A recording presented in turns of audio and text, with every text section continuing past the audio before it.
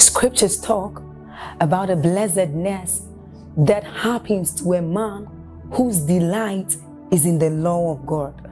So as Psalm 1 says, it says, but his delight is in the law of God, and doth he meditate day and night.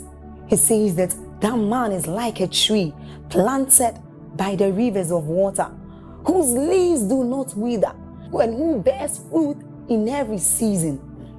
As you're about listening to this message, we believe that your life is going to be like that man planted by the rivers of water. Your leaves are forever going to bear. And we know that your season will not pass by. You will forever shine and you will forever bear fruit. We have a lot of content to share with you. So we would entreat you to subscribe to this channel, as well as like us. Hit that notification bell to receive more updates from us, because we know that whatever content here is going to set you on course at every time. It's going to make you attain whatever stature that Christ wants you to attain. Thank you. And so you find out that there is a great divide between what God has said and what you are experiencing. If you are learning, say amen. Amen. What is faith? Let me speak for a few minutes and then we'll pray. Are we learning already? The Bible talks about faith in Hebrews chapter 10 and verse 38. 4 scriptures really in the whole Bible where he talks about faith as far as the just is concerned. It says, now the just shall live. More than just obtaining results, he says the just shall live by faith. But if any man shall draw back, my soul will not have pleasure in him. The just shall live by faith.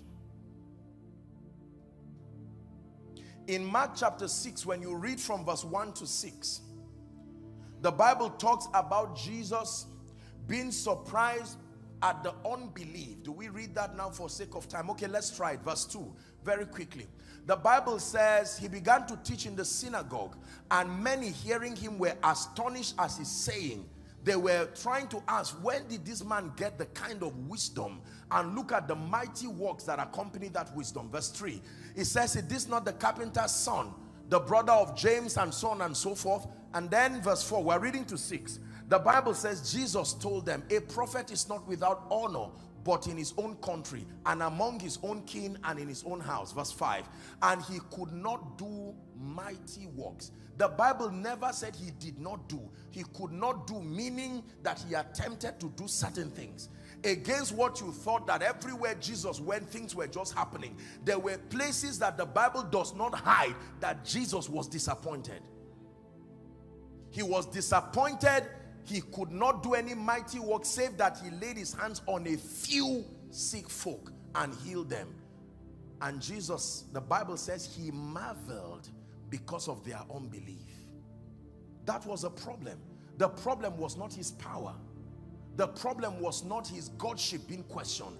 That there was such unbelief in that place that not even the presence of Jesus could make any difference.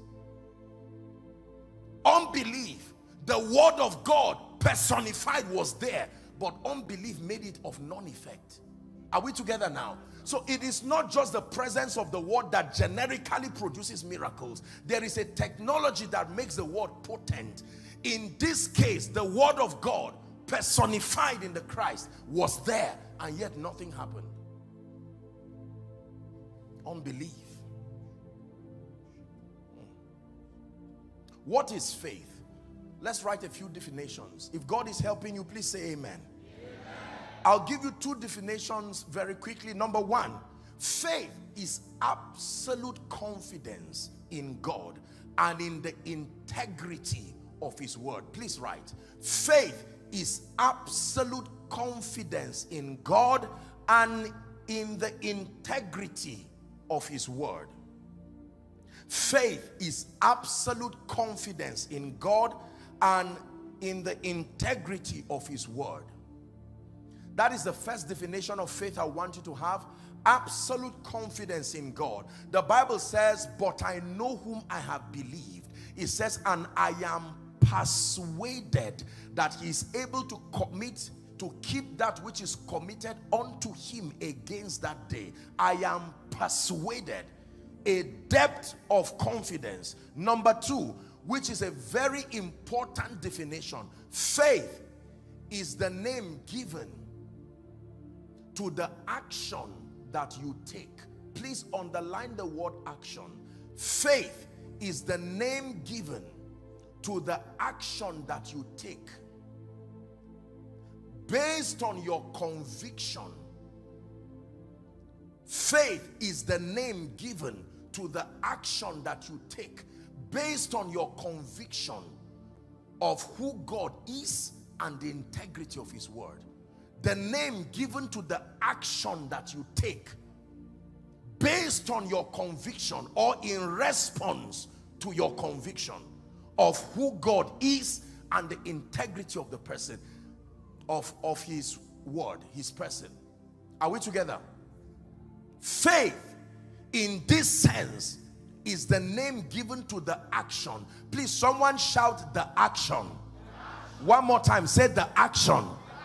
So, I always like to use this example. Can I use a gentleman? Please come, my friend. Come, you two, both of you. Please stand here facing me. Stand here, stand here. All of you watch this. Watch this. Now, you stand here, my friend. Thank you. I want to give them, can someone give me anything that looks like an envelope, a gift, something? I want to give them something. Thank you. Thank you for this. God bless you. Now, watch this. Is it true that this is real? Let's assume that there's some money here. When you use money, church people seem to understand what you are saying. Are we together now? So, the assignment, watch this now. I have no particular bias for any one of them. And based on the abundance of what I have, I can sort any one of them. Are we together now? But I am not in their dimension. This is where I am. And this is the assignment of grace, to open you up and say, listen, there is such a provision here. Is someone understanding what I'm doing now? So ordinarily speaking, they would not know, but the grace of God has appeared to them, telling them there is healing, there is prosperity, there is a life of victory that is in Christ. But the condition, listen carefully now, just knowing it does not bring them into the possession of it.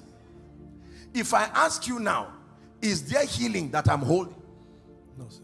No, yes, I'm holding it. It's just that it's not in your life. You get the point now. Are you aware that I'm holding this envelope? Yes.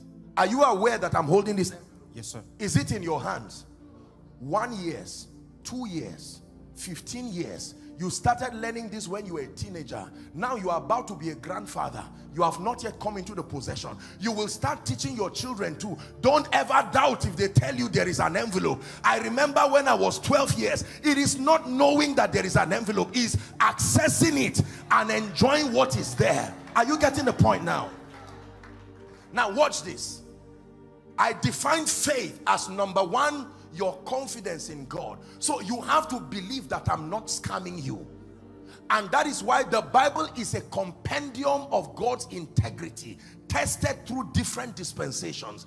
He gave us the right to probe and vet him and find out whether he's worthy of our believing him. From Genesis to Revelation, the Bible does not hide anything about God as far as his dealings with men is concerned, so that we can vet him and find out whether he's worthy of our trust. The second definition, the name given to the action that you take. Believers, God is showing you where we have been missing it now. The action that you take. So it is true that you believe there is such a reality. But now, here is the instruction. And two of you, I want you to do something for me. I will start with you. I'm going to ask you to come and receive this. I want you to do any other thing. If you want, go there. If you like, stroll. If you like, sit down. But don't come. You get your own now. We're acting a drama now. And then for you, when it's your turn and I say come, I want you to walk gallantly and come and receive it. Ready? So this guy got born again before this guy. Are we together now? And now Here is the instruction connected to accessing this. If you can walk from where you are and come and meet me, it is yours. Let's start. He's taking action, but is it an action of obedience? Look at this. 1991, 1992, 1993, blaming technology, blaming change of government. He's doing so many things with his life, and I'm here standing. And you are learning God using his life, and you continue getting angry with me because this is the template of me you are studying from. Are you seeing that now? You are using this man's life is misrepresenting my love. When you study scripture and find out what God has said, and you look at the life of a supposed believer, it does not seem to add up. Now watch this. For 15 years, this guy's pain starts editing the theology of God's integrity, because pain can start re-editing. Maybe God did not really mean this. Now imagine that this guy is a pastor and you are a member in his church. He will use his pain to start doctoring certain things about God. Are we together? Listen carefully. And then here comes this gentleman who came to Olive Brook Church from January and had the opportunity to receive God's word. And now he's learned that there is a responsibility component to accessing your inheritance. Now, gentleman, walk, come and pick it up. Watch this. This guy will turn and say, this is not fair. I've been in this thing for 33 years.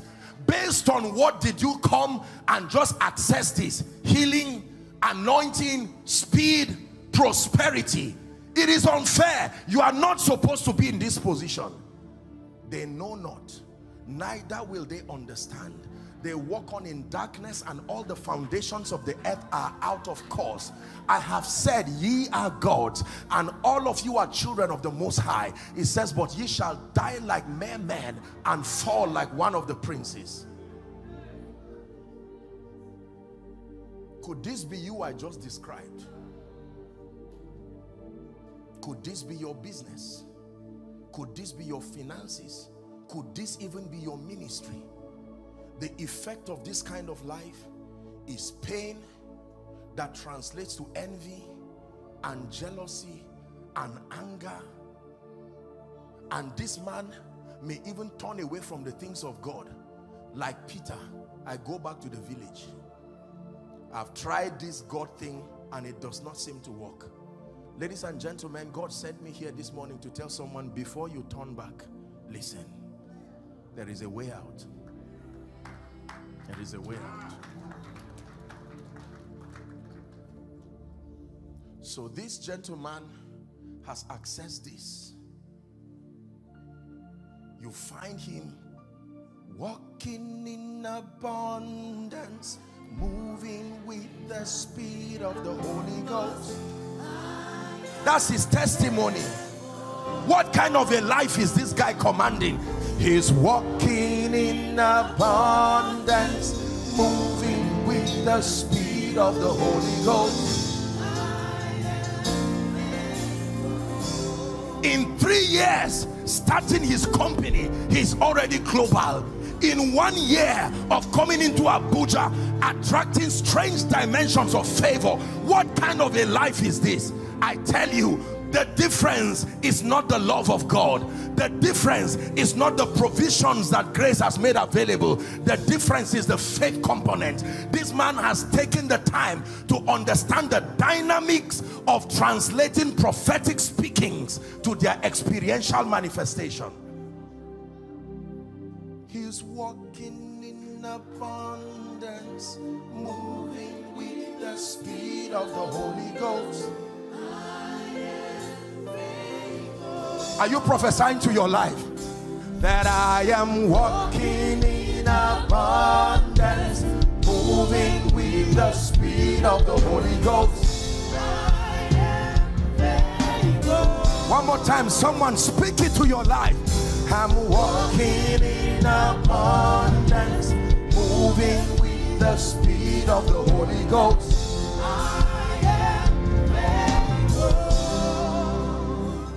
Please sit down. Gentlemen, God bless you. Is someone learning at this service? I'm trying to be as simple as possible because I want everybody to get this. That as you leave this service, you can know that so this thing is not a God problem. This is the missing link. You can run back home and say, Mama, I found the key. While we cry every night and we say, God, when will you hear me? No, a very sympathetic prayer, but it has no power on its own. The power component as far as the manifestation of God's word in the believer's life is faith. Let's talk a bit more about faith. Please write. Bible faith is predicated upon two attributes of God. Please write. I pray that those outside are listening and following, because someone's life is truly about to change. And those who are following from across the globe, following online, I want you to pay attention. The Lord may be speaking to you even at this morning service. Faith, Bible faith, is predicated upon two attributes of God. There are two attributes of God you must understand to have Bible faith. Please write it. Number one, his integrity. The first attribute of God upon which Bible faith is built is called his integrity. Numbers chapter 23 and verse 19, very quickly. The Bible says, God is not a man that he should lie. Never forget that statement. God became a man for our sake, but he's not a man. Are we together? God is not a man that he should lie. That means men don't lie because they are bad. They lie because they are men. You know what a lie is? A lie is to say anything you do not have the power to defend. A lie does not just mean an untrue statement. A lie means anything you say without the wherewithal to make it good is a lie. You have the track record of keeping your word. You're not about to stop doing it now.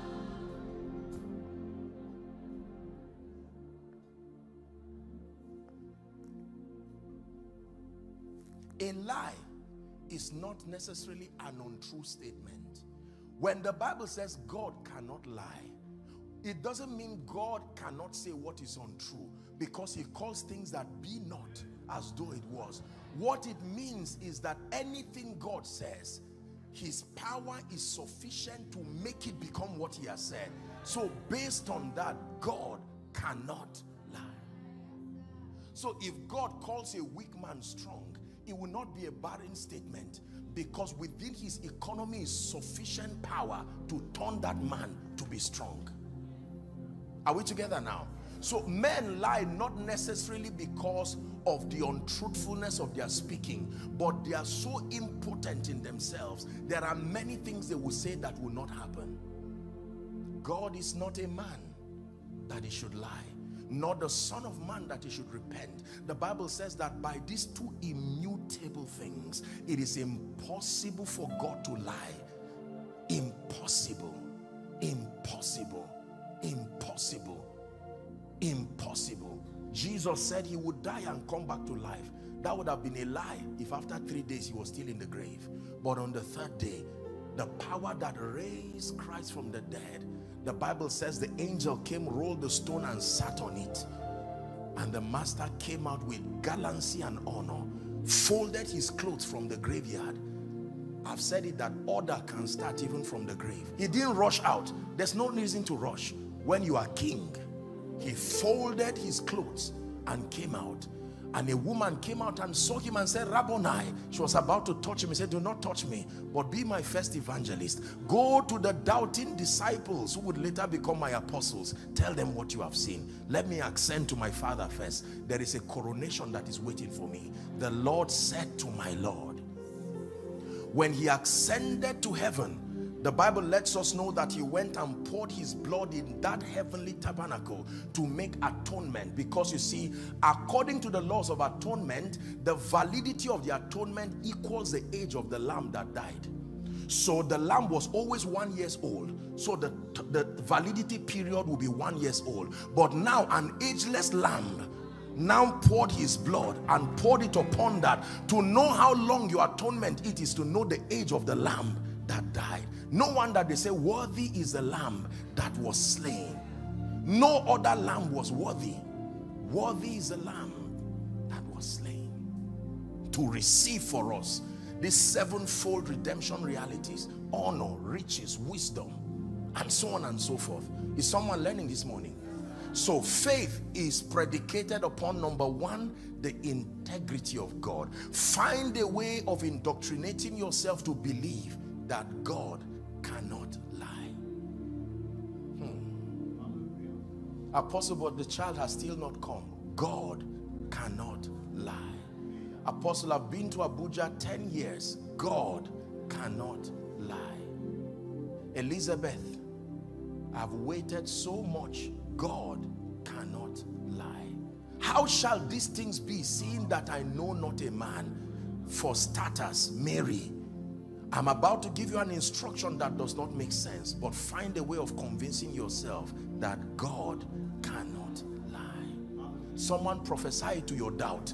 God cannot lie. Prophesy to every fear that has surrounded your life. God cannot. Man of God, let the mockery that ministry seems to be shouting towards your face hear you speak. God cannot. Listen, I believe this thing I told you, not because I'm a preacher. Honestly, I have believed it through pain. I have believed it through joy. I know that God cannot lie. When God tells you something, any other thing that stands before you, begin to wave it goodbye in advance.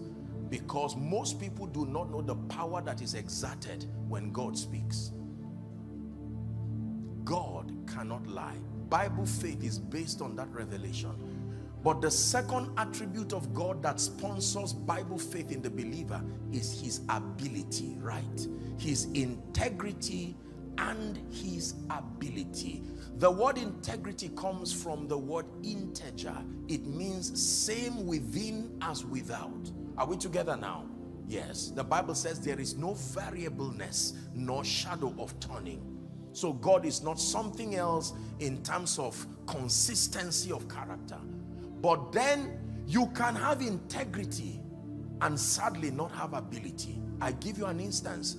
You can come and meet somebody and say, please, can you give me 1 million naira for my house rent? The person can say, sincerely, I want to help you, but the only challenge is that I don't have that kind of money now. That person has integrity. He's not corrupt. He's not playing you. Unfortunately, he may not have ability.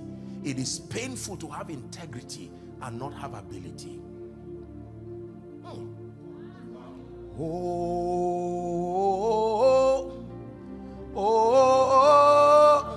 He's able.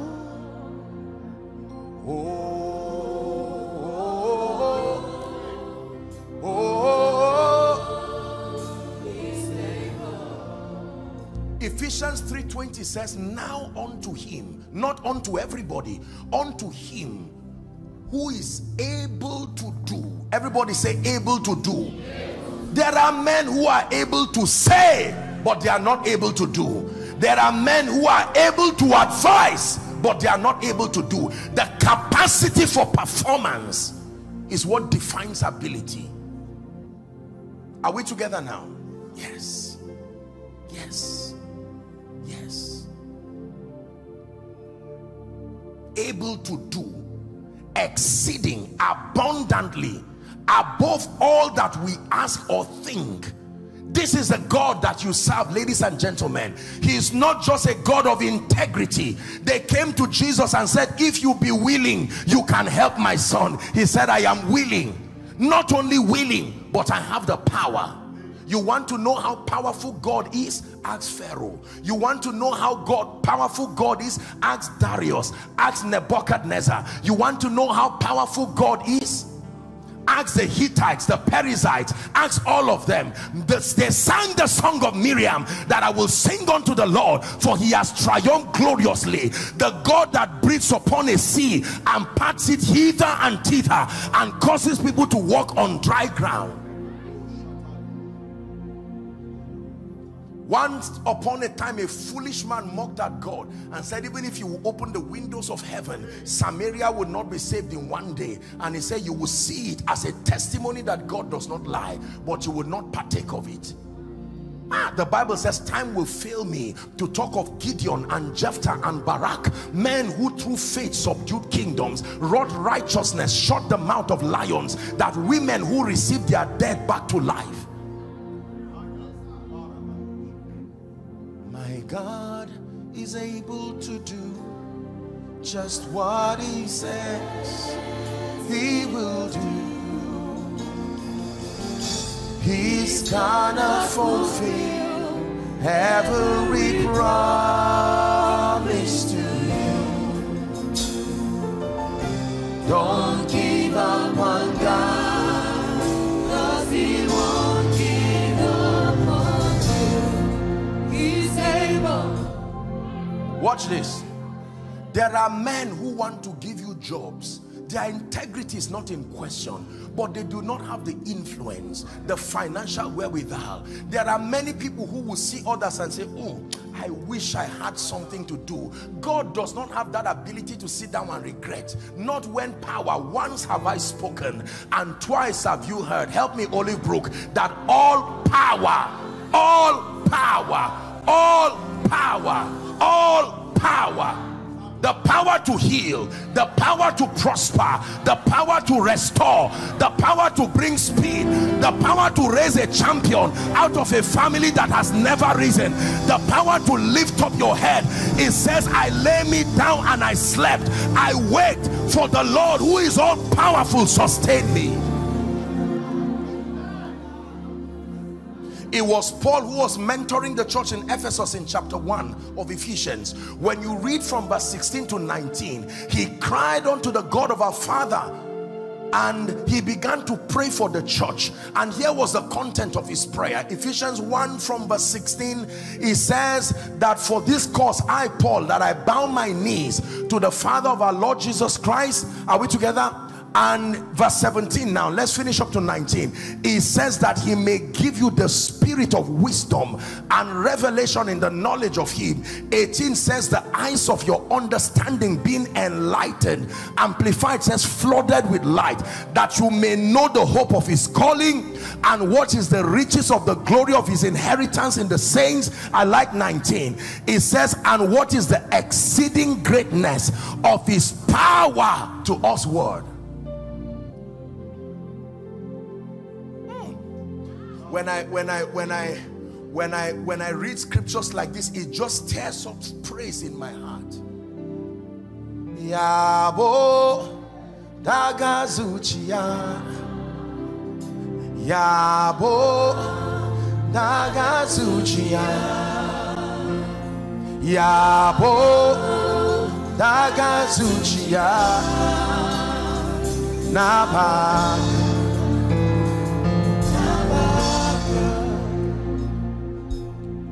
Maybe somewhere when I start praying for you, I will invite Solomon Lange to sing. There's a line in that song that I like. Hallelujah. He said, when the arm of flesh will fail them, because the arm of flesh is very weak, very weak, very weak, but there is a strong multi-breasted one. Ask the gate of death and Hades. He said, lift up your head, O ye gates, and be ye lifted, O ye ancient doors. And the ancient doors responded back. They were alive. Who is this King of glory? He said. And there was a response. The Lord. Not the Lord wise. This is not an issue of wisdom. The Lord strong. Strong over my family. Strong over my destiny. How dare you say I will not make it in life? You need to know the one who stands behind me as a mighty, terrible one. Can I tell you? Hear me, Olive Brook. Listen to me.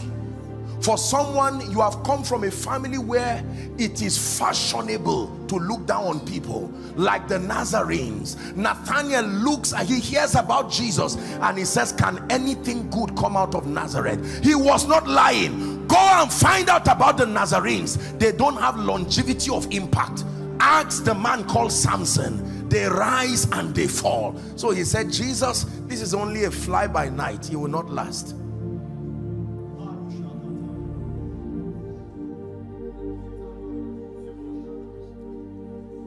When the angel came and met Zechariah and told him about John, he had to shut his mouth as a priest until he agreed with God. When they gave him the name, he said, nobody has been called in that family by this name. By what means should you be called Victor? By what means should you be called champion? By what means should you be called prosperous? It is a foreign experience in this family. And the Bible says God shut the mouth of all the naysayers until they came to a point where they agreed. When Zechariah wrote the name John, his mouth opened. It is within the power of God to shut the mouth of all the people who distract you and say, forget about this, ladies. All this zeal that church gives people. Listen, ladies and gentlemen, let me tell you, do not forget all that I have taught you. I'm teaching you now on faith, that your confidence in God is predicated upon your awareness of his ability. Ability. Read your Bible and see what God did with men. God stopped kings from sleeping because he wanted to bless other people. Is that not in your Bible? God took village girls and cleared every other lady out of the way, insisted that they got into the palace. Is it not in your Bible? God took a prisoner who had been blackmailed and lied to by Potiphar's wife, forgotten by the wine presser. When it was time, God gave the king a dream and shut the heaven over the sorcerers. Nobody could see anything until that gentleman was fished out from the prison and he became a prime minister hours later. Maybe I should give you more credentials of this all-powerful God. The Bible says, I will lift up my eyes unto the hills. It says, from whence cometh my help? Watch this now. He says my help. He never said our help. It is costly to assume everybody is depending on God. This is a personal declaration. My help cometh from the Lord. Watch this. The Lord, the maker. I like that word, maker. Do you know what it means to make? When you want to talk about making, men may not understand it so much. Let me talk to the ladies a bit. When you enter the kitchen to make rice, there are ingredients. Whatever it is that you use is what I'm talking about. Are we together now? And a woman enters with confidence, just tells you be patient for 2 hours. Sit in the parlor while I make rice, and begins to combine this, salt, this, fire, and at the end of it, the aroma from the parlor is what lets you know that this making is almost done. So when the Bible calls God a maker, you know what that means? He takes your past, your life, your family, the bad report, and he begins to do what the Bible says, for we know that all things,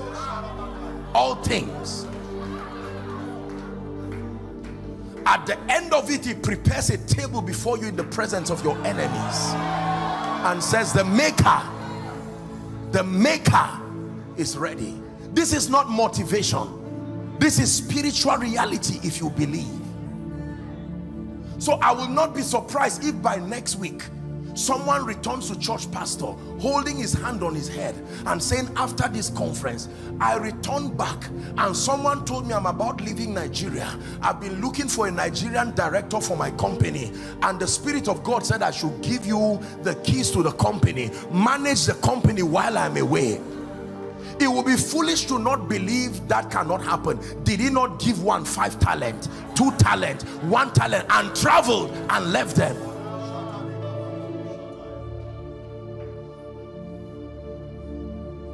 Now, there is one more attribute about God that helps you to believe him. It is the word Abba. The fatherhood of God is the final seal Do you know what it means to be father? In scripture, the proof of fatherhood is not having children. The proof of fatherhood is the ease with which you give. When God has integrity, has all power, and is a giver, there is no reason to fear again. He said, if you being evil know how to give good gifts to your children, how much more will your heavenly Father give? You are not a father if you just have children. If you are greedy, you are not Abba. The word Abba means source, sustainer, defender, protector. That is the meaning of the word Abba. So I am aware that this God of the universe has integrity, that God is all powerful. El Shaddai he is called. And then now it becomes a family affair. My interest is protected through relationship. Do you know what it means to be father? When pastor's child comes to meet him in the office or wherever, he does not come. You may have to queue because you are attending to your pastor, and they can just run and push everybody, including you, and go and hug the father. And based on what he has done, relationship makes what he has done to be no offense. If you do this, the protocol may query you and say, no, respect authority, and they are right. But now here comes someone whose past is relationship, and he's able to move behind every veil of limitation, and he goes to the father. Listen to what he told the prodigal son. The elder brother came and he was angry and said, this guy was a rebel and he ran away. I've been faithful in the house here, and you did not even give me a little kid to celebrate with my friends. Now this guy who went to spend all his money with prostitutes, and you are aware that this, you don't even know whether he came back home with HIV. You didn't verify. You just started cutting lambs for him. And the father made a statement. He said, son, you are always here with me, and everything I have, everything I have in this kingdom, we are not given ownership, but we are given access. Owners are rebels. To own means you want it in your name. To have access means it is limitless for you. In the Garden of Eden, they were not given ownership. You may eat of every tree. It's not yours. There's no ownership. The prodigal son wanted it in his name, and that's when lack started. God does not give us ownership. He gives us access. Listen carefully. The earth is the Lord's. He has chosen to give you access to it. I wish I had time. I would have taught you what the Bible calls the blessing of Abraham. Another time God will grant us grace. But you see, do you know what happened between God and Abraham? Most people thought he just gave Abraham the earth. No, no. The covenant between God and Abraham was based on two things. One, Abraham became the Abraham of God. Then God became the God of Abraham. Do you know what it means, the Abraham of God? Covenant, that you and your seed will look unto me alone as Father, as supply. Do not turn to idols. Do not turn to anything. If you make up your mind to serve me and love me and lead a generation to follow me, here is my covenant. In blessing, I will bless you. In multiplying, I will multiply you. I will make your name great. I will curse him that curseth you. Them that bless you, I will bless. And in thee shall all the families of the earth be blessed. And Abraham said, yes, you will be my only God. I've made this covenant with you. And God carried the earth and gave Abraham as an estate. The three top religions in the world came out from the same man. Judaism, Islam, Christianity, all came out from the same person. Abraham. It doesn't matter what you serve. The foundation of your understanding spirituality will still be routed through that mysterious man, Abraham. The earth belongs to him, to a point that when Jesus came, he had to submit to that order as that seed that was talked about. The only basis of our partaking of the Abrahamic blessing is through Christ. Galatians 3:29. And if ye be Christ's, then are ye Abraham's seed, the Bible says, and heirs according to the promise. It is only through Christ. How can God carry the earth and give one man where there were other men? That is the power of the covenant. Are we together? Yes, we're about to pray. Listen very carefully. Someone came to church today and you've been asking, why are things not working in my life? Listen carefully. In one word, faith is obedience. In one word, faith is obedience. From the example that I gave with the gentleman who came here, the difference between madness and coming my direction is that there was a prior instruction. I said, come. In John chapter 2, the first recorded miracle of Jesus, according to John's synoptic account, the Bible says there was no wine. Embarrassment was imminent in that wedding. Are we together?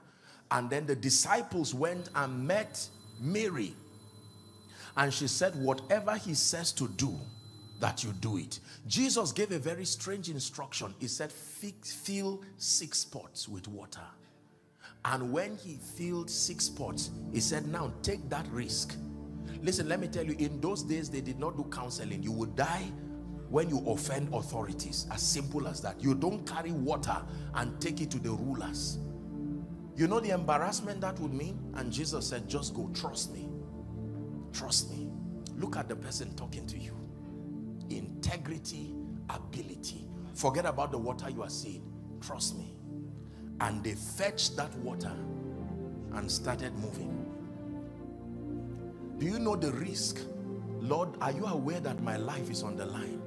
You are telling me to move to Lagos, whereas all my life I've been in Kaduna, I've been in Benue. You are asking me to leave UK and come to Nigeria just when I'm not sure of the government. What kind of risk is this? It's like taking the water. The Bible says as they went. The miracle happens as faith is being manifested, not before. Lord, change the water, let me see, then I will start. No, the signs follow. They don't go before. Them that believe have to go forward first, then the signs follow. Listen carefully. They fetched the water and the people started going. Today might be my last day. Today might be my last day. They may hang me, but I trust this one. And the Bible says as they went, a miracle began to happen. And when the rulers tasted it, they said, where did you hide this? How can it be that we come for a feast, we've been here, and then you refuse to bring the best wine? Now you are bringing it. I'm sure the people will be smiling and taking the glory and just smiling as though it was their own creativity. Imagine the contracts those people will get from that wedding. Who would not want somebody to serve that kind of wine? The Bible may not say that, but by intelligence, I mean, if somebody, it will be on the news everywhere. A group of frail young men, not having any power of their own, brought wine that has pleased the king. No wonder they look at us and they say we are mighty.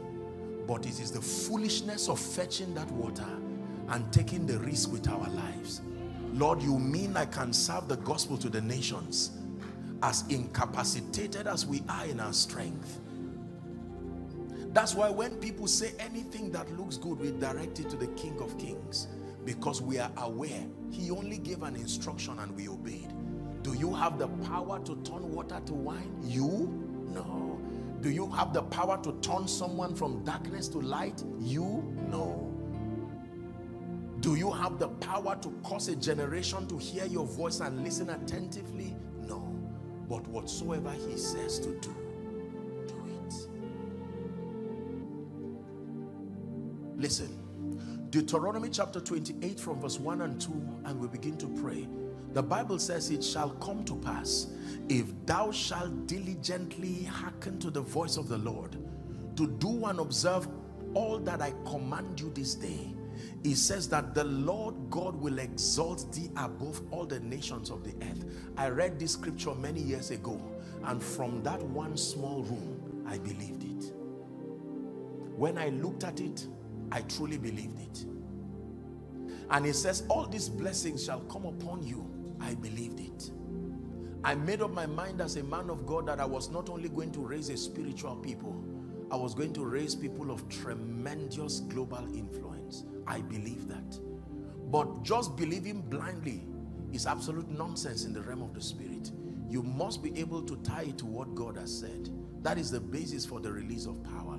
And I found Genesis 17 verse 6. He says, 17 verse 6, give it to us, Genesis 17 and verse 6. Read it please as a prophetic word for yourself. One to read. And I will make thee exceeding fruitful, and I will make nations of thee, and kings shall come out of thee. Now, but you see, just claiming the word will not do you good. You have to find out the role you have to play. Please listen. This, as simple as it is the missing link in our faith equation. There is always something to do. I was telling my people at the miracle service on Sunday that the love of God for the believer is unconditional, but his promises are highly conditional. His promises are highly conditional. One more time, his promises are highly conditional. Why are they conditional? Because he must respect your will. He cannot assume you are excited to obey. So he leaves the conditions so that your obedience proves you are in partnership with him. Your obedience does not add to what he's doing. Your obedience gives access so that what he has said will be made good in your life. He told the man, go and wash in Siloam, even though he knew he was a blind man. How do you tell a blind man to go to Siloam to wash? Why don't you save him the stress when you are an all-powerful God? Just open his eyes and let the man go. And you burden the man with another instruction as a blind man, put mud and spittle in his eyes and say, go to Siloam. Because your act of taking that step proves that you believe me. He tells a man who has never walked, he said, get up. He didn't say help him. Get up, pick your mat and walk. How does God speak like that? There will always be something that God will say to do as an expression of your faith. For instance, there is he that scattereth and yet increaseth. There is he that withholdeth more than his meat and tends to penury. That does not make sense. How do you scatter and increase? That looks like a scam. You just want to manipulate my finances. You see, the Bible says, just as you do not know the way of the wind, nor how bones are formed in the womb of her who is with child, so also you do not know the way of the Lord. I was teaching our School of Ministry students yesterday, and we were examining the miracle working power of God. How that a woman will receive a fragile seed, microscopic, into her womb, and from that seed will come a real baby whose bones you cannot break with your hand. That is a mystery, and that baby will grow one day to become a warrior who can lift buildings and lift cars from that seed. So when God speaks, you have no idea what you just carried. When you can nurture that seed with faith, it can grow to become anything that God has said.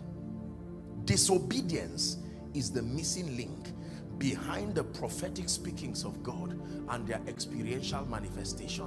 Most believers have not assumed the responsibility component of faith, that when God speaks, there is a part of his speaking where you have to play an active participatory role. So God has spoken to you as a man of God that you are going to be great. You will be singing and speaking his purposes to the nations. Just knowing that and relaxing like that, you are going to find out that that word will never come to pass. You take, that is the word that will drive you and be behind your diligence. As you are learning scripture and building yourself, laboring in word and doctrine, you are partnering with that prophecy. Are we together? God tells you that one day you will be among kings, and you say, if I'm going to be among kings, I should train my mind. You get up and go and do your master's and do your PhD. That act of developing yourself is an act of faith, partnering with prophecy. Most people do not take action, and they sit down and blame God. You know you came from a family where no one has risen, and God says, I'm going to connect you to strategic people. Let me tell you what to do with that prophecy. Just saying amen and sitting down, the good people will come, but you're not understanding the principles of human relations will make you to drive the good people from your life. If I were you, while that prophecy is coming, I will go online, how to maintain strategic relationships. As you are studying, that act of studying is called faith. You are preparing. Are we together now? Most believers do not know what to do with the word of God. When you receive the word of God, you don't just stay there. You now begin to make room, because the vessel will always make the anointing look small or large. The anointing can look small based on the shape of the vessel carrying it. When she came and met the prophet, he said, go and expand your capacity. Man of God, you are trusting God for nations to place a demand upon the grace of your life. I know you had a dream. I know you saw a scripture. But if your capacity is small, the Bible says an heir for as long as he's a child. Is that in your Bible? That he differeth not from a slave, even though he be Lord of all. Your capacity is too small for God to trust you with the burden and the responsibility of mentoring nations. You will be a casualty to a generation. So the mercy of God is what will make him to limit you and keep you. When you expand capacity, Joseph, how do you want to stand before Pharaoh when you have not mastered the art of interpreting dreams to the kings? God will not put his reputation at stake because of your unpreparedness. So Joseph, while you are interpreting the wine presser's dream and the baker's dream, that is an act of faith, preparing for the day of honor. David, while you are killing the lion and killing the bear, realize that the ultimate goal is to bring down Goliath and become king.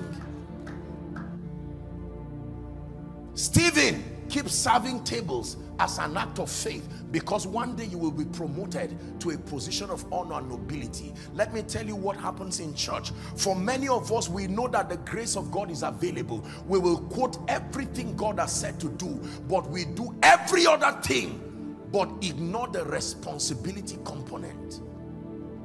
Just the revelation alone that all blessings come from God through men to men, no matter how disadvantaged you are, if you know God and you learn how to keep relationships, you can earn a living just by those two mysteries.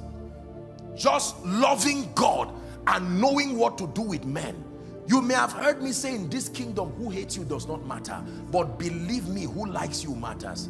A king likes a woman, she becomes a queen immediately. He hates another woman, she leaves the palace immediately.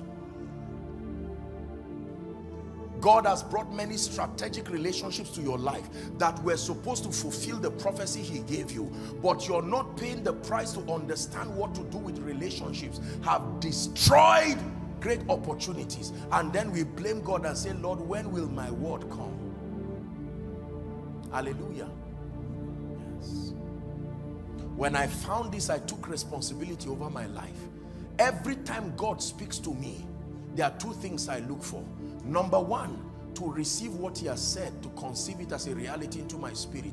The next thing is I begin to pray. Show me the responsibility component of that prophecy. What do I need to engage in partnership with God to make it work? Are we together? Yes. If I've prayed and I've asked God to bring kings, I must know how to raise kings. I must know how to build kings. Ladies and gentlemen, I hope God is speaking to someone. We're about to pray.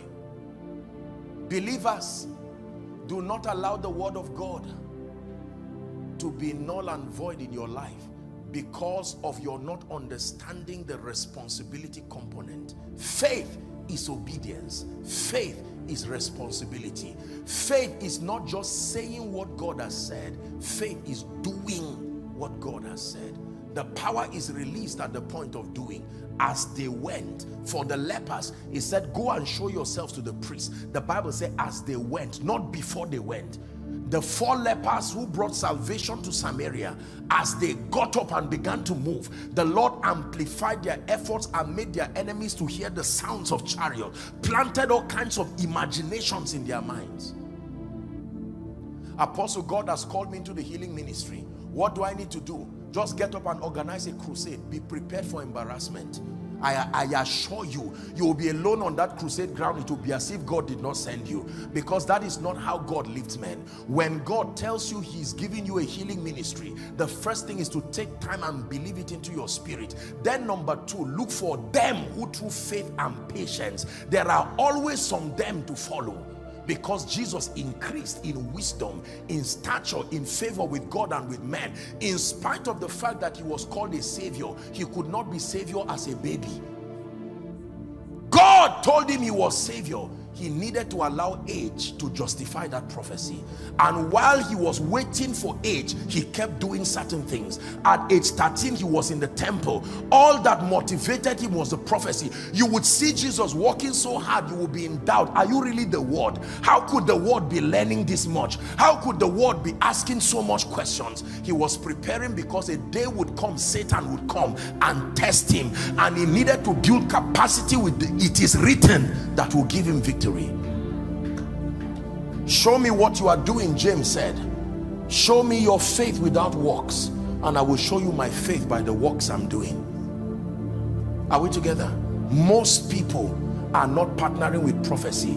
I submit to you, ladies and gentlemen, behind every champion who you see the grace of God working in their heart is an investment of diligence. Diligence. When I heard the song that Solomon Lange was singing here, I've not even heard that song. I said, these people, they keep bringing songs. Now I know that you say the grace of God has worked, but go and find out when people sit in the night while you are sleeping writing songs. You know how many sermons I prepare in a week? You have no idea. Believe me, I've not slept for up to 2 hours or 3 hours. In truth, I will tell you, from yesterday into today. There's service in the evening. There are several other things to do. That's how the grace you are talking about works.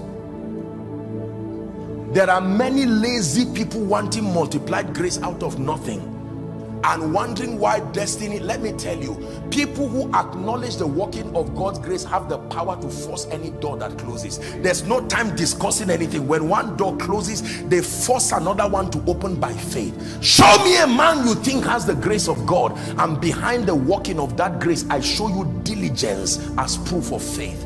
Diligence in prayer, diligence in the study of the word, diligence in building capacity. I came into your church and I saw excellence. I saw everything being done right. That is the grace of God working upon your man of God. I am what I am by the grace of God, Paul said, but this grace was not showered upon me in that I labored more than ye all. Yet not I, but the grace of God. This was the testimony of the man who was an epitome of grace. Businessman, let me tell you, you have not allowed the potential of the grace of God to speak in your life truly. You know why?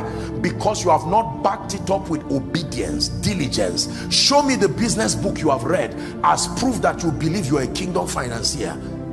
Show me the millionaire you have honored and sat under to constructively lend mentorship as proof that you want the word of God to work in your life. Young man, I'm not excelling in ministry. Show me who you have submitted to learn to understand the principles of ministry. What do you know about organization? What do you know about leadership? What do you know about people skills? What do you know about homiletics, the sound exegesis of scripture? What do you know about managing the variety of people? What do you know about excellence? Don't say no member is coming to your church. God is not a fool. Are you learning now? I hope I'm not too harsh. Sorry, we'll apologize after the grace, but I need to press this into your heart.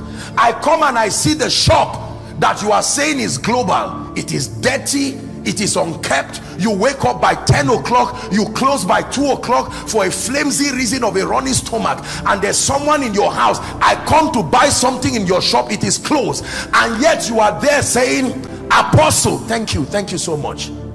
Apostle, why is it that God is not lifting me? I want to be like Walmart. I want to be like these guys. Go and see how people make use of the grace of God by engaging faith. You have a healing meeting tomorrow, you are watching football in the night. I know God will do it. I'm not the healer. you will be disappointed and surprised by the next day. I'm not being sarcastic. I'm showing you what unbelievers do even without the backing of grace, and what many believers do not do. The diligence component of faith is what we need to obtain grace to return back in. Go and sweep your one room as proof that you believe God will give you an estate. Go and dress it and make it look like the palace you are trusting God to get to. Are we together? You are a worshiper. Sit down and start writing songs. Don't say if God wants to give me, he will give me. There's something called inspiration. Put a worship song in your atmosphere. Sit with a biro and a paper expecting to write. Write it and ask a professional, look at this song, can I edit it? They will remove a few unscriptural things there and begin to prime your creativity. You're a man of God. Prepare sermons even if you don't have an invitation, because you do not know when Pharaoh will call you Joseph. The Bible says to be instant in season and out of season. Is God speaking to someone? Go and train yourself, build capacity. Someone will sit down and say, let me give you 5 minutes. Tell us what you can do in 5 minutes. And in 5 minutes, you market yourself with diligence. Let me tell you, when faith is at work, it makes grace beautiful. Let me repeat it again. When faith is at work, it makes grace beautiful.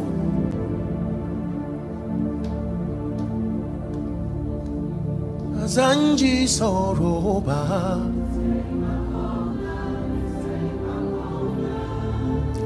Bazanji kunyaba.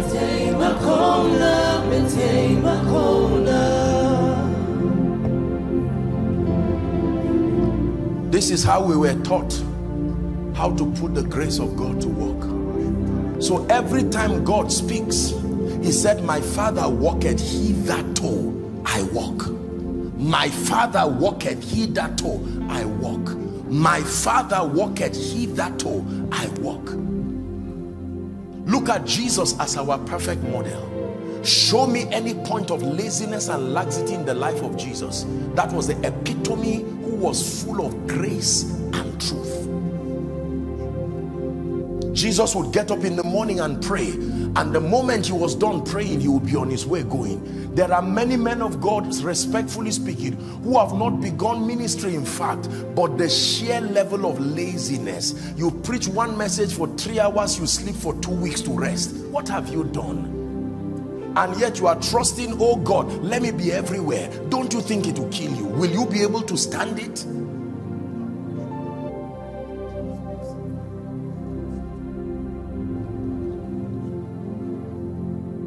Esther, I know God told me one day I'll be sitting near Ahasuerus.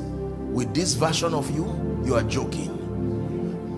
Go and look for Haggai, the man who transforms Hadassah, the village girl, to Esther, who is worthy of Ahasuerus. It was not the village girl. If she had stood before the king, he will even punish Haggai for bringing such a woman. Between prophecy and manifestation was 1 year of rubbing a kind of oil. Haggai called her and said, forget what the other women are doing. I suspect you will be the queen, but not like his. The king is not stupid. There's something about his eyes. Let me work on you. And the king began to walk. Haggai began to walk. I know the king. I have access to the chamber. I know what the king wants. Let me reproduce what the king wants in you. And in Esther chapter 2 and verse 17, the Bible says when Esther showed up before Ahasuerus, Esther 2:17, it says, and the king loved Esther above all the women, meaning there were others before her arrival, but not when Esther the prepared, Esther full of faith. That's how grace works. Immediately, the Bible says her preparation made her to obtain grace. Is that in your Bible? And favor in the sight, more than all the virgins. There were others, just like there are others before you show up.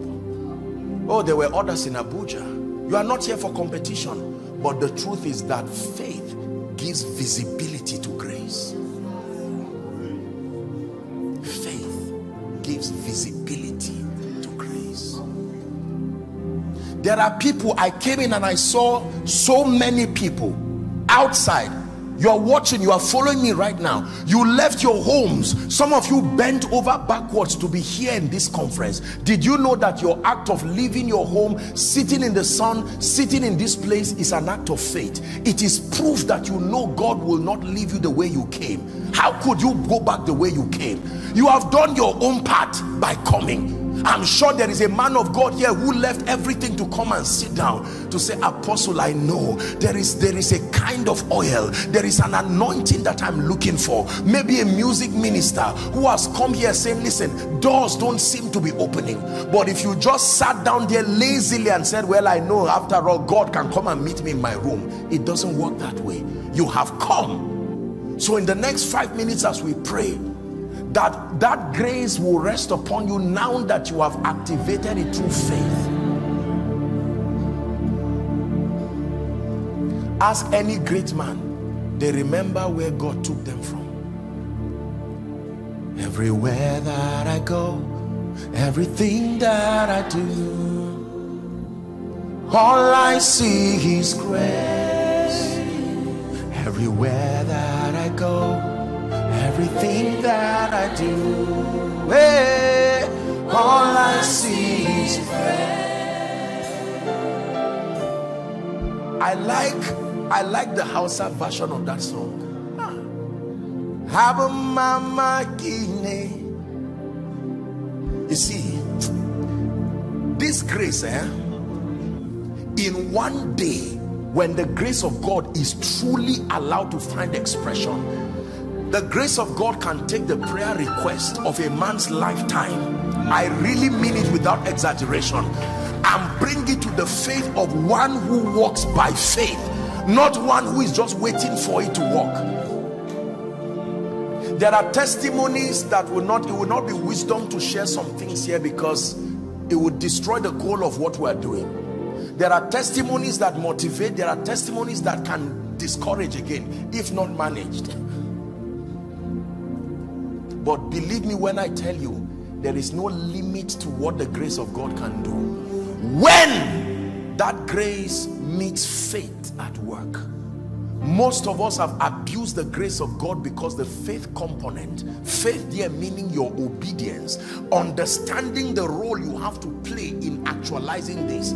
Anything you find in scripture, don't just say I receive alone. Go back and say, what is the role I have to play? Joseph, if God has told you that you will be a prime minister, behave yourself wisely, conduct yourself well, and take care of the wine presser and the baker in the prison, because they will be the ladders who will speak to the king for you. Daniel, make sure you purpose in your heart not to defile yourself with the king's meat, according to 1 verse 8. Daniel, make sure you behave yourself wisely, because you are going to be a ruler even through the dispensation of about 4 to 6 kings. Shadrach, Meshach and Abednego, if you believe in the God of heaven, then make sure you do not stand and compromise, bowing down to that stature, even if it will cost you your life. Time will fail me, the Bible says, to talk of Gideon and Jephthah and Barak. The chronicles of these men, Hebrews 11 is not just a faith chronicle, it's a grace chronicle. But the grace was manifested by those who walked by faith. It says now faith is the substance of the things hoped for. It calls it the evidence or the tangibility of the things not seen. It said, for by it the elders. That means you are not qualified to be called an elder until you show us your good report. Every elder is not an elder just by age. You must show us the exploits of faith. I have translated the grace of God from this to this. Many years ago, true story, I was sitting near a soccer way and I saw a plane move. I'd never entered a plane in my life before that time. Many years ago. And I looked at it and I just smiled. I said, my God, many people are in that plane for many reasons. Others, the leverage of their parents' sacrifice. Others, corruption. Others, wickedness. Others are terrorists going to destroy other people. Many reasons. And then I remember the Lord spoke to me and said, my word will put you in this. Yes. Once upon a time in this very Abuja, I would be coming from Zaria and I would come and arrive at a particular park. And once I arrived, there was a small restaurant close to it there. I liked their food because it was very delicious and it was cheap. I would enter there, smuggle myself into that restaurant. I can't even remember what I used to eat. I would just eat and then I would get up in the strength, you know, like Elijah went in the strength of what he ate, and do my business in Abuja. And then one time, I think it was last year, we're graduating School of Ministry students and I needed to do a photo shoot with them.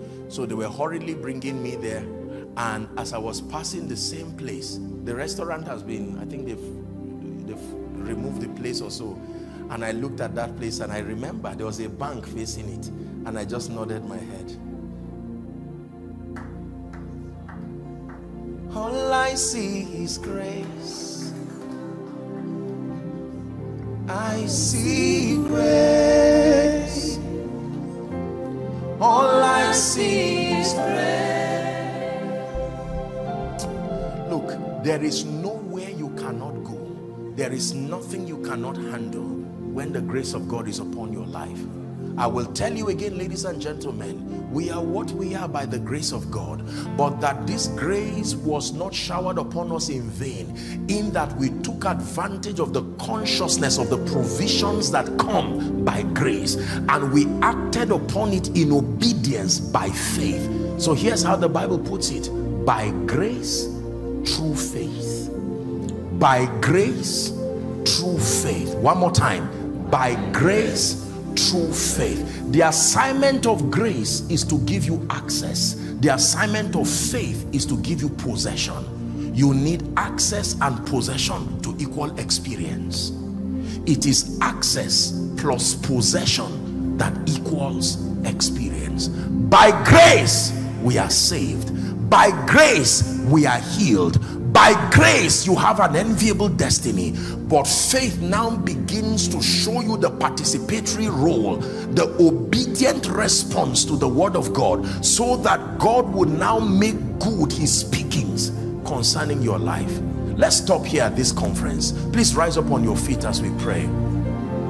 I want to please plead with Solomon Lange to just come and sing that grace song once, and then once he sings it, I will just pray. As he sings it, I just want you to take the time, meditate, let that song, please, as much as possible, just allow him do the singing, and let him just, I think you'll be able to play. Go ahead.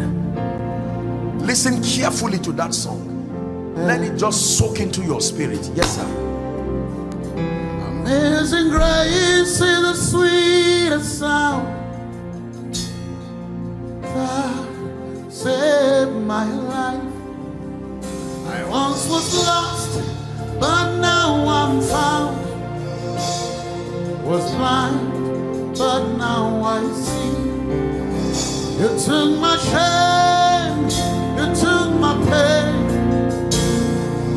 Jesus gave me his name. Now I reign with him. All my days I'll sing his praise. I'll hear him do my teaching. I've been mad at him. Yes,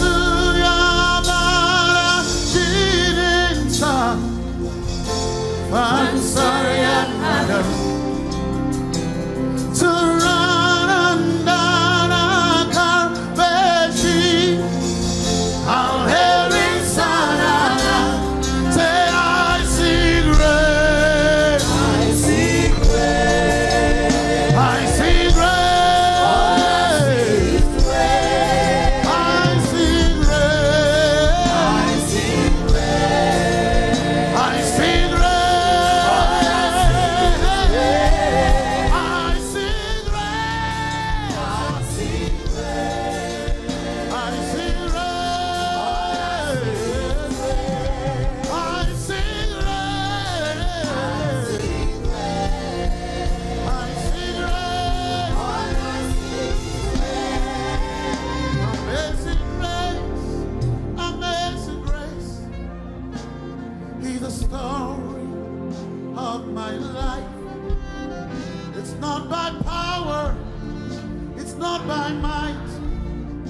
is by the Spirit of the Lord.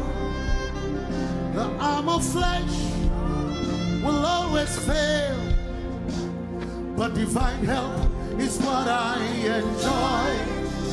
I'm not afraid of tomorrow. I have grace, great grace. Everywhere I go, everything that I do, all I see is grace. Everywhere that I go, everything that I do, all I see. Hey, I see grace. Great grace. I see grace. Great grace.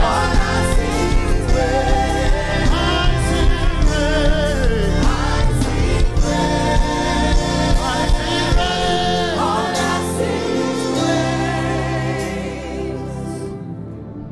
Hallelujah. Very powerful song. Listen, leave this service with this consciousness that the grace of God is at work in your life. But now you know the missing component. As you walk full of grace, Lord, what do I need to do with what you have said? You have called me the head and not the tail, but leaving it there will not make it good in my life. I obtain grace. Where is the responsibility component? And it's interesting that I taught you that there is a dimension called the enabling grace. There is an energizing from the Spirit that empowers you to now do, to now walk, to now pray, to now study, to now give your very best. Wherever you are in the next 1 minute, I'd like you to cry for the grace to do. The grace to do. Go ahead, lift your voice and pray. Grace for total obedience. Total obedience. That all you demand from me to do to make good your word, I obtain grace. Someone is praying. Olive Brook, are you praying? Those outside, make sure you are praying. Following by way of the internet, make sure you are praying. By grace, through faith. By grace, through faith, you're lifting. By grace, through faith, you're rising. By grace, through faith.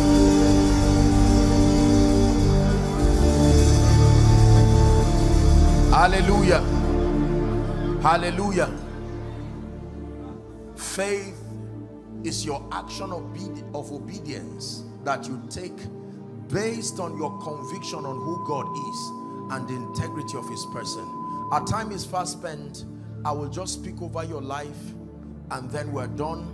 And in speaking, we'll just do it at once. I will just speak whether you are trusting God for healing, you are trusting God for an open door. Prophetic declarations are powerful. The Bible says, and by a prophet the Lord brought Israel out of Egypt, and by a prophet they were preserved. Prophetic words are not just pronunciations. Prophetic words move beyond the realm of your hearing to the realm of the Spirit. They program and they create possibilities. It says, I have been commanded to bless. Hallelujah. Praise the name of the Lord. So I'm going to stand in faith with the angel over this house and his dear wife, and indeed the corporate anointing in this place, just to speak over our lives. I want you to please receive expecting to return with a testimony. Do you believe that? Yes. Father, in the name of Jesus, I thank you for the Olive Brook Church. Thank you for Pastor Jibril and his precious wife. Thank you because you have allowed us the opportunity to serve your grace, your wisdom, your power, even to your people. Thank you for the many people who have come gathered here today, scattered across this auditorium and outside, the many more who are following online. I declare, oh God, that every prophetic word that comes out from now, let it be backed up by your power and let it produce potent results in the name of Jesus. Now I decree and declare over your life as a church and as individuals, in the name of Jesus, who is the Son of the living God, everything that represents shame and represents reproach in your life, it comes to an end now. It comes to an end now. It comes to an end now.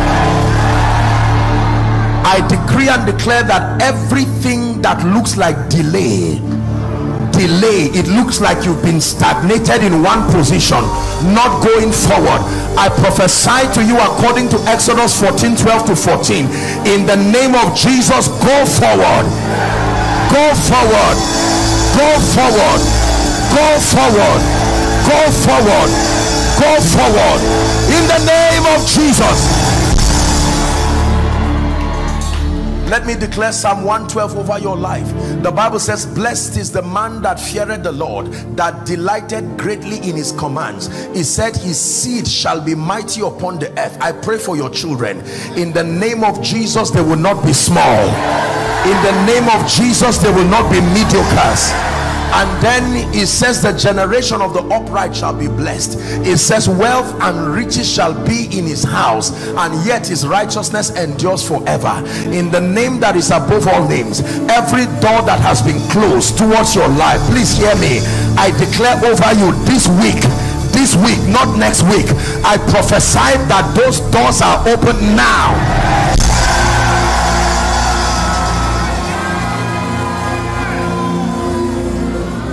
And the axe head fell, and they said, alas, master, it was borrowed. And he said, where fell it? Let me pray for someone who is owing, in debt, or any kind of financial trouble. By the power of the prophetic, I decree and declare, may God use men to bring you out of that tragic situation.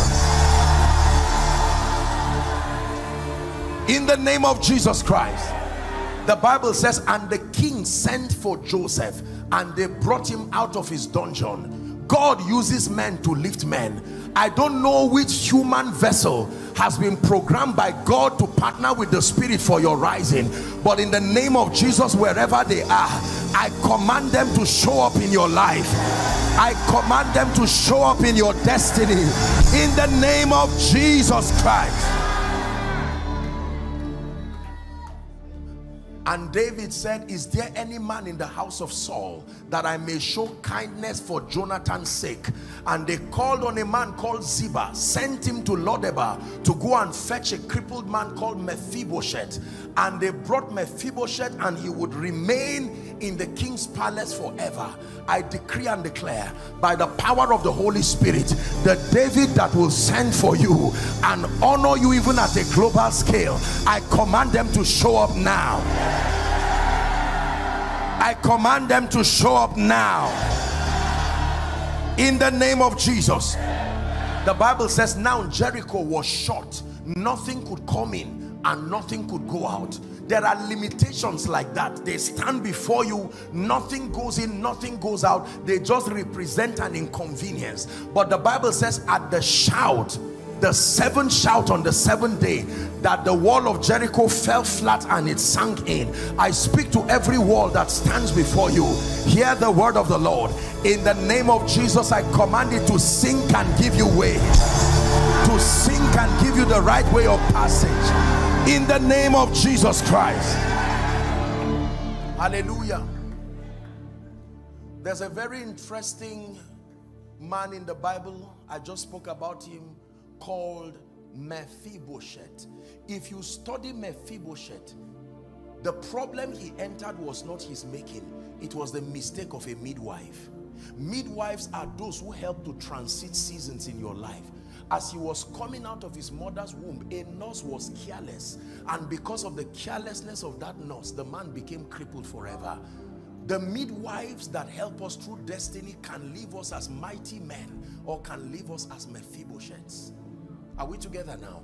I want to speak because it matters. There are men who help you to cross that river to the next level, and if they are careless and insensitive, they may cripple dimensions of your life and incapacitate you. Even though Mephibosheth was favored, he never walked. I decree and declare, everyone sent by God as a midwife, as a destiny helper, may they play their role effectively.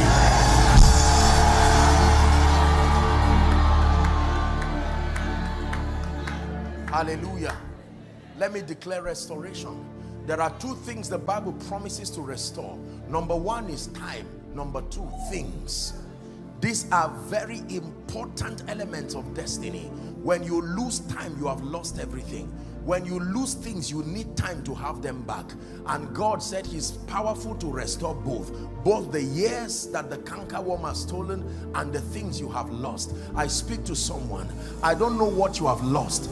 So some of you, maybe you got saved late. Maybe you got lazy towards spiritual things, but I declare supernatural restoration now.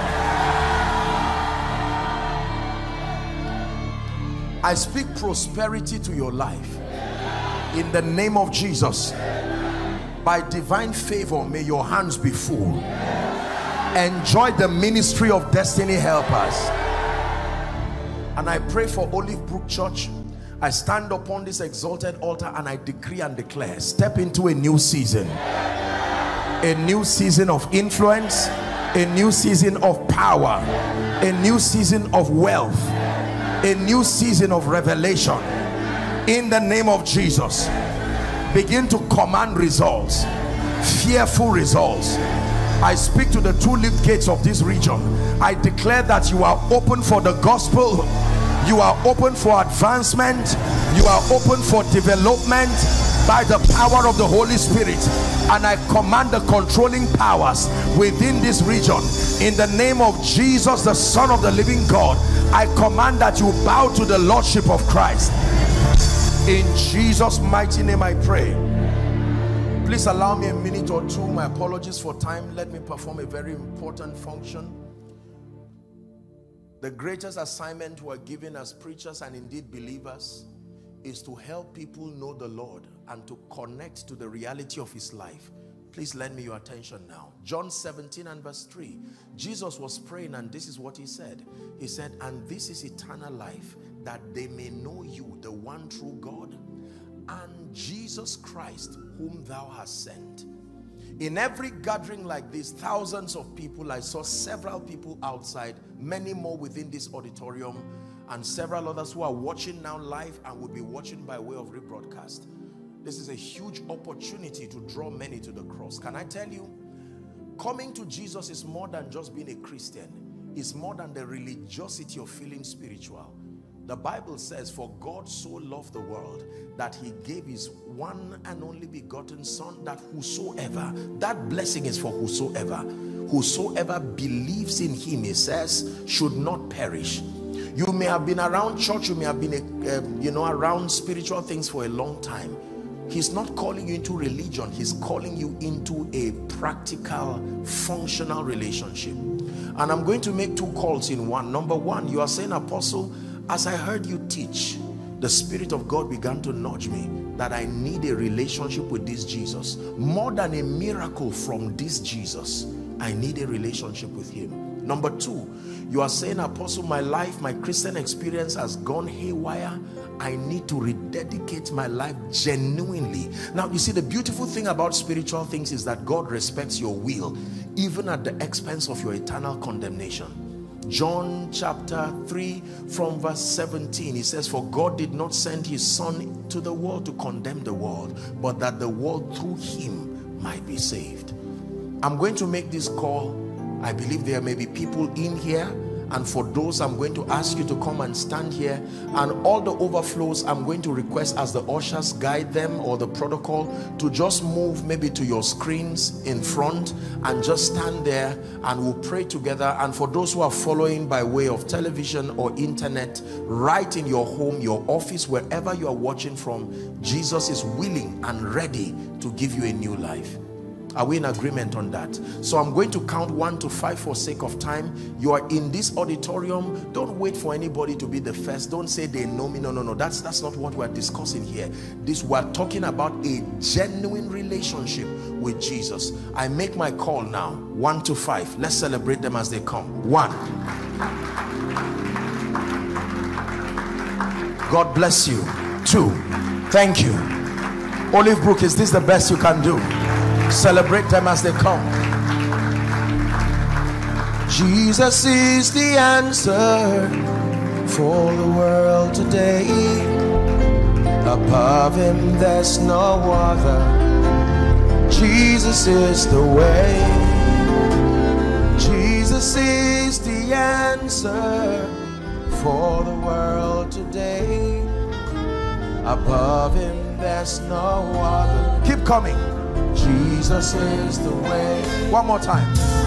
Jesus is the answer for the world today. Above him there's no other. Jesus is the way.